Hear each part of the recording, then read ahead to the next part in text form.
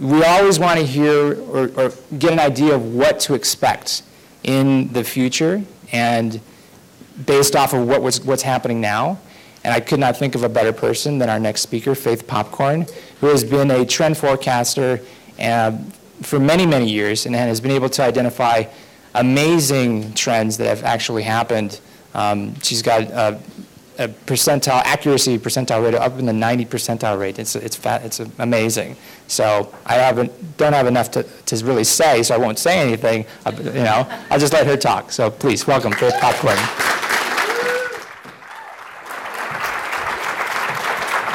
Thanks so much.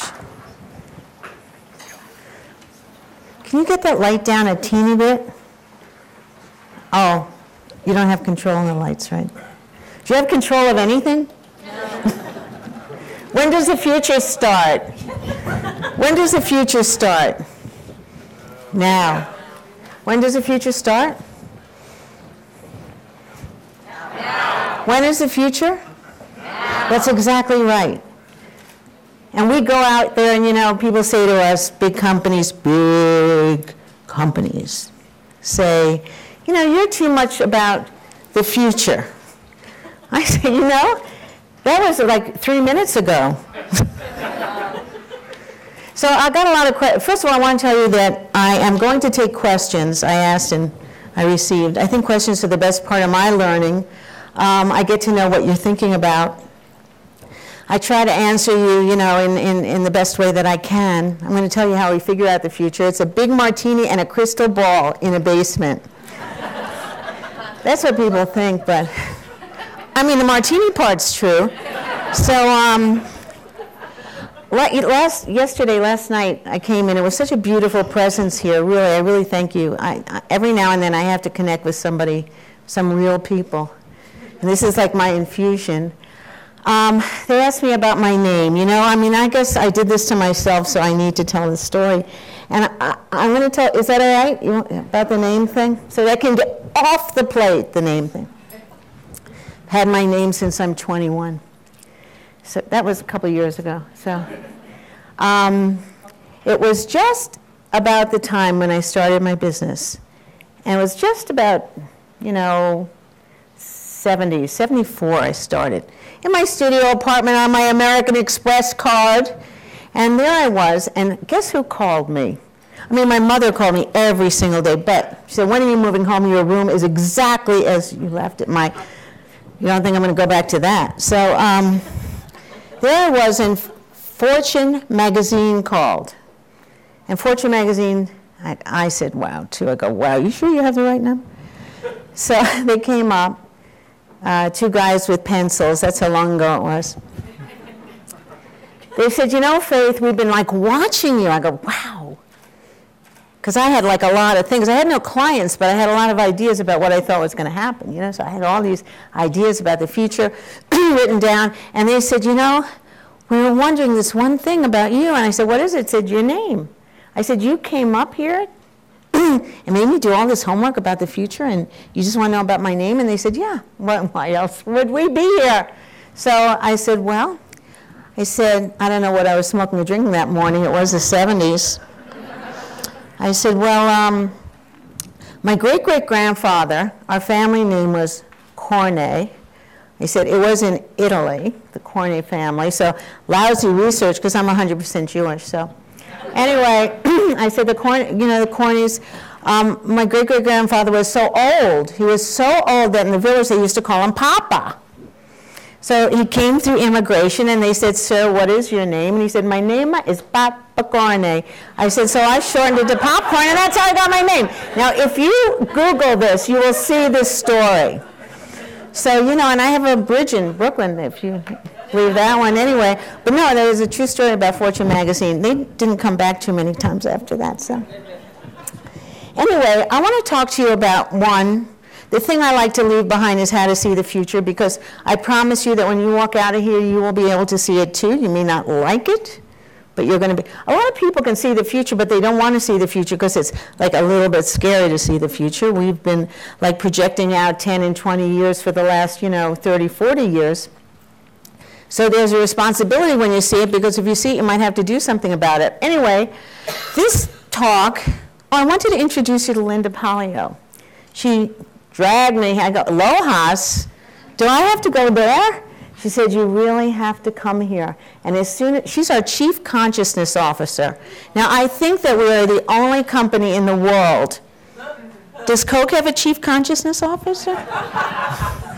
They're a big pain in the butt. Don't have it. They walk around and say, are you being conscious about this? Are you thinking consciously? Is this a balanced approach to what you're... That's what a Chief Consciousness Officer does when she's not taking you to Colorado. Anyway, so we worked on this talk together, so if you don't like it, it's her fault. And if you do, I came up with every little idea. No. Anyway, it's called The Future of Me, We, and You. And mainly I want this talk to really be about you, because that's why I'm here. And I want to just say that our practice, and I think we're the only ones that do this, is called applied futurism.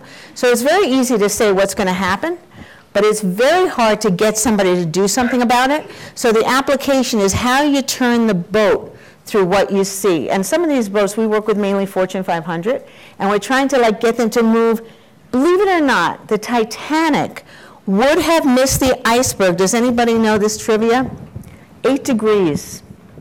So the future really, survival is really a lot of times about 8 degrees. It's just this teeny little move this way. So that's applied futurism, getting the big boats, and that's what I've dedicated my life to, bringing myself and others into their best future. We sign everything, all our letters, everything, best future. So it's just getting them to move 8 degrees. So what we do in our practice is we do, positioning, we do innovation, we try to bring the truth, this kind of thing. And we also do a lot of internal work, trying to get the people on the inside to really move a little 8 degrees so they start to change the way that they're talking to people, the way they're looking at products, the way they're talking about the environment and the consumer. We've written a lot of books, and let me tell you something about books. Don't do it. Oh, it's so horrible. My God, I haven't written one in 10 years. I can't bear it because you end up, I'm a kind of person, we also have this talent bank of 10,000 people. That's more my thing, talky, get opinions, figure out what's going on. But books is about kind of like putting together everything you know and then projecting out. But the reason we write books is because we want to put our stake in the ground and say, we said this in 74, we said this in 78, we said this in 82, 88, in 81 we said cocooning. We said people were going to start to stay home. And out of that we predicted a great many things. So cocoon is not only about your home, but it's about the car you drive in, the minivan, the four-wheel drive. We told Coke to bottle water. We told Pepsi to stop bottling water. So you see the future changes, 20 years ago when people were looking for pure clean water, we talked about bottling water. When people were looking for a pure clean planet, we said we had to unbottle water. And water's actually the next green, by the way, is blue. Water is going to be the big, we can talk about that in the question and answer. And we also told McDonald's that the smoking police were coming because we start to track the language, the way people were talking about, a lot of it's, linguistic analysis, how people were talking about fat. And they were talking about fat exactly the same way they were talking about cigarettes. We said fat tax is coming, sugar tax is coming. 15 years ago we talked about that. So the thing about the future, predicting the future, as I said, it's not that hard to predict, but it's really hard to get somebody to do something about. LA Times, or one of them, looked back on our predictions, and I'd just like to put that stake in the ground, and I'm glad I didn't know they were doing that because I probably wouldn't have been sleeping much, and they found us to be 90%. I say 95, 10% hasn't happened yet. That would bring us to 105. Brailing the culture. I love all my magazines in my room. I'm a magazine addict. And, I have big stacks, and I like very old technology with magazines. I like that. So what we do, we call it close your eyes and braille the culture. You feel the culture.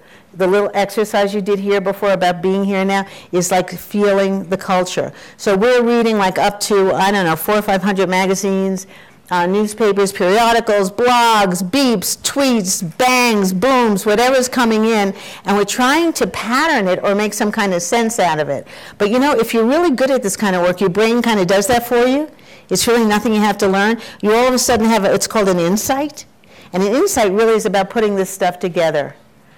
We also have 10,000 people in our talent bank, and those are, we have a global talent bank of the most delicious. I mean, Deepak is just the beginning of it. We have every bioengineer, biotechnologist, every massage person, if you need a good person anywhere in the world, and all kinds of people that are really bringing the future actually, to our attention and talking about what they're passionate about.